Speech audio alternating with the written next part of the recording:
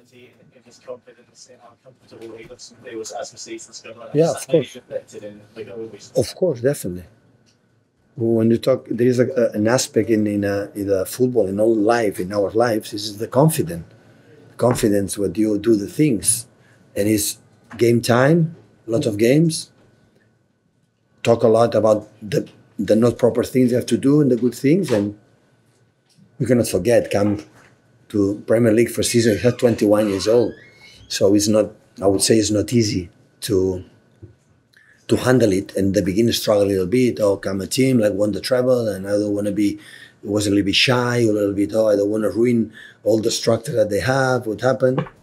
It's a question of time. But with 31, he then come here for a few months. Come for many years to come, and he's proving himself. He can do it and play with us. And I said before there. So we give 3 days off.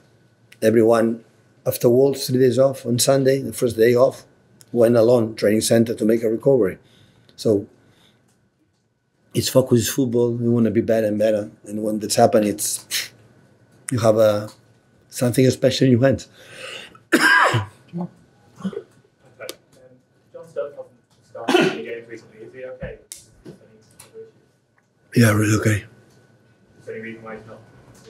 Sometimes the players make a step up. The other one, Manu's playing unbelievable now, and Nathan was unbelievable as well. So, and that's why when you play in that games in that position, Jack last season play a lot, this season play less. So at the end, in these teams, you know how to perform consistency well for many times. So I know the qualities.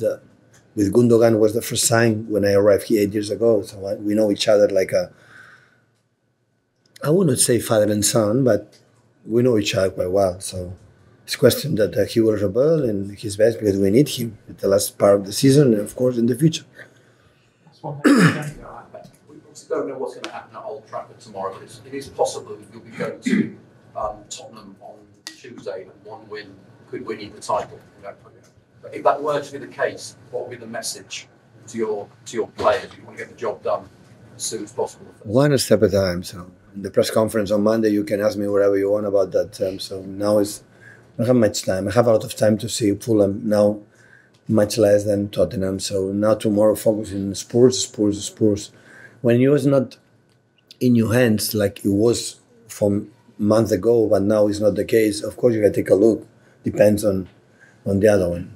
If you ask me, I want United win. Yeah, please, of course, I want it. But it's not about that. It's just like Arsenal today wanted that Fulham draw with us. So it's normal. So it's not to be so smart to realize about that. But we have to win our games. We know that 2 games left. You win the 2, 6 points, we'll be champion. It's only we have in our heads. Only. It's Spurs.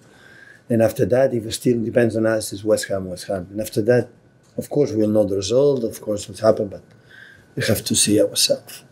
Thank you, guys. Okay, thank you.